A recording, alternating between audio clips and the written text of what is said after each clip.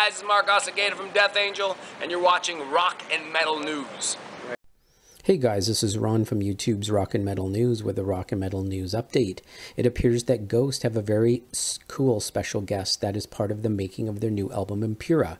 Of course, most of the albums are constructed by their main man Tobias, and he does have his backing band, the Nameless Ghouls, but they do change up regularly. So Tobias has now reached out to some of his musician buddies. Impera, the new album, will be out on March the 11th, and Tobias has asked Opeth's Fredrik Åkesson to contribute to the album.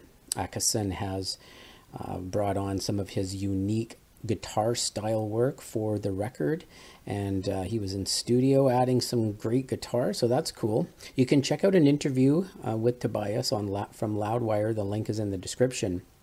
Tobias stated, "This time around I actually had another guitar player coming in, mounting the massive work of actually redoing everything. I've played guitar all my life, but unlike most guitar players who are in successful bands, they play as they tour.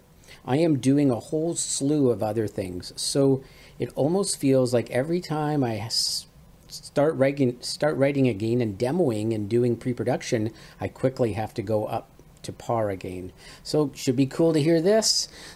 They have a couple songs out now. You can check those out on Spotify or digital retailers. This is Ron from YouTube's Rock and Metal News. Thanks for tuning in.